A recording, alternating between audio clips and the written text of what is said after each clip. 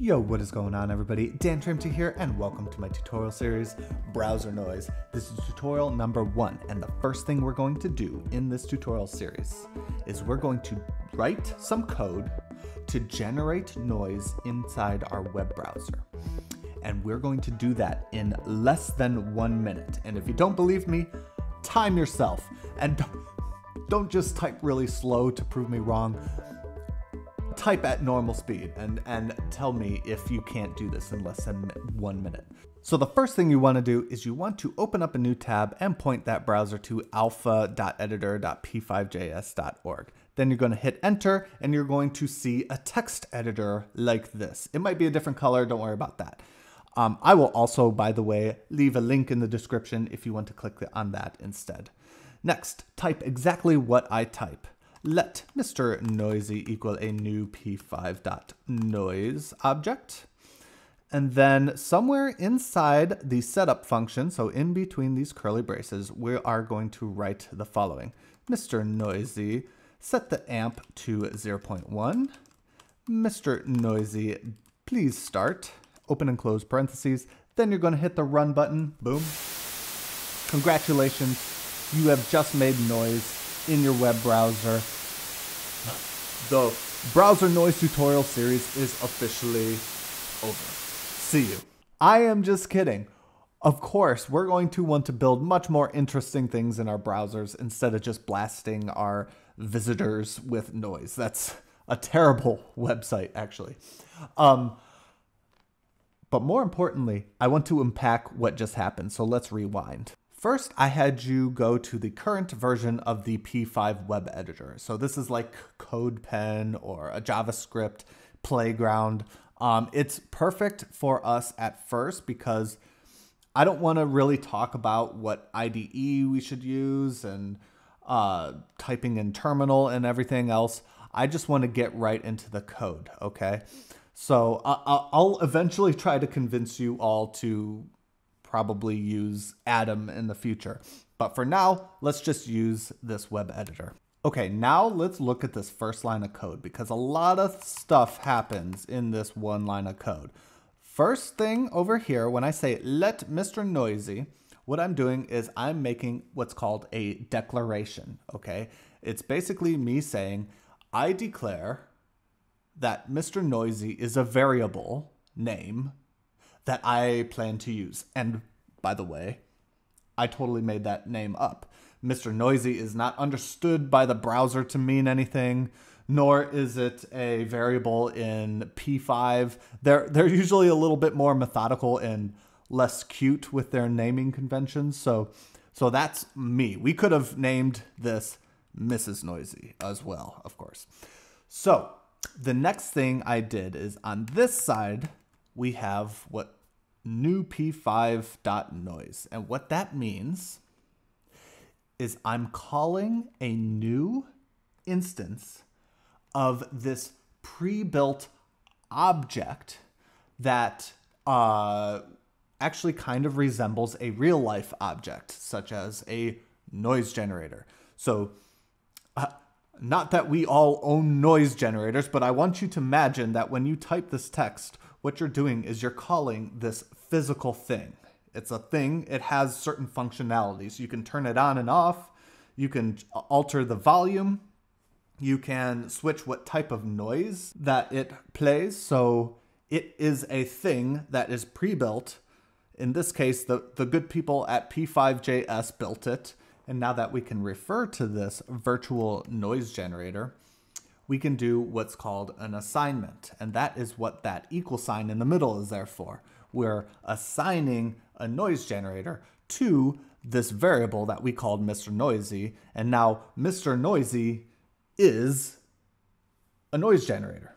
And so you can, let's take a step back. That's a lot of, terminology and stuff. Let's read the sentence as follows. Let Mr. Noisy be a new instance of a noise generator. Okay, so now that Mr. Noisy is a noise generator, what we can do is call commands or methods on Mr. Noisy, right?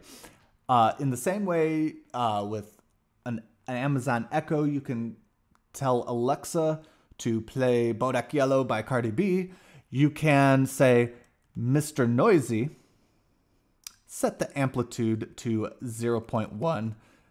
It takes in a number between 0 and 1. I didn't want you to blast your ears when you made noise in under a minute, so I just had you set it to 0.1, a nice quiet noise volume. And then you can say, Mr. Noisy, start. So that's how you turn on, that's like physically turning on the button. You can think of this process as you bought a noise generator from Amazon and you fell in love with this thing. You're the type of person who needs noise in order to fall asleep. And so you fall in love with this thing. You become so attached to it, so much so that you gave it a little pet name, Mr. Noisy. And this noise generator happens to be voice activated. And now you can say, Mr. Noisy, amp 0.1. Mr. Noisy, start. Mr. Noisy, stop. Mr. Noisy, set the type to pink noise. And if you don't have all of Mr. Noisy's functionalities memorized, you can, of course, always look it up in the API. I use this all the time. I don't have everything memorized. So you go to p5js.org, go to references, and then the sound library, which is where we'll spend a lot of time. Then we look at for the noise generator, right? Which is what we assigned to Mr. Noisy. And so here are the methods that we can call on Mr. Noisy. And you can see we've already seen some of these, like the start method, the amplitude method. I'm sure you can imagine what the stop method does. There's also a pan, so you can set the pan between the left and right speakers. Connect and disconnect are going to allow you to route the signal. But let's go ahead and look at this one called set type. We can actually, by default, the type is white, but we can set it to pink noise or brown noise as well. And we can click on set type to look at how we do that. All we do is call the set type method, and then in there we're going to input a string, so something in between single quotes, and that something is going to be the word white, pink, or brown. So let's go ahead and try that out.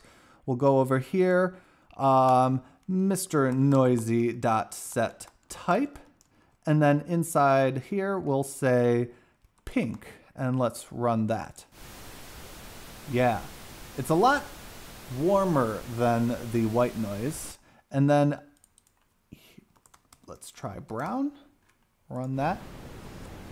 I think brown is the best noise, at least of these three. It's so much warmer. I'd much prefer sleeping to this sound than white. Let's listen to white again. Yeah, we'll stick with brown for now. That's all I have for this tutorial. What I recommend you do between now and the next one is do a few just, small scale experiments. Like for example, give Mr. Noisy an amplitude of 0, maybe of 1. Be careful with your ears though. Maybe change the type, maybe make 3 distinct generators. Each one will have a different name, and maybe each one has a different type. And then also I want you to go to here and look at the keyboard shortcuts, because this editor is pretty interesting.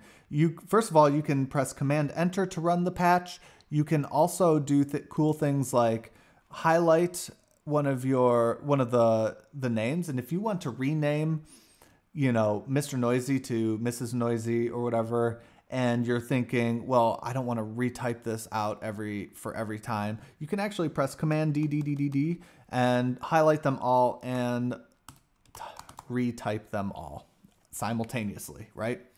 Or you can have it baby noisy.